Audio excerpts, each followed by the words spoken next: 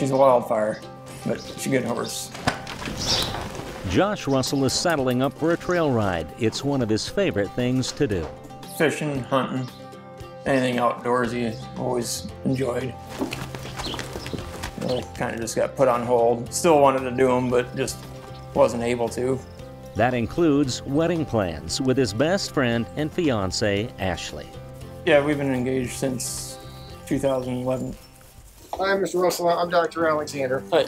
Cancer often gets in the way of life's best laid plans, but rarely in such a shocking way as it did for Josh.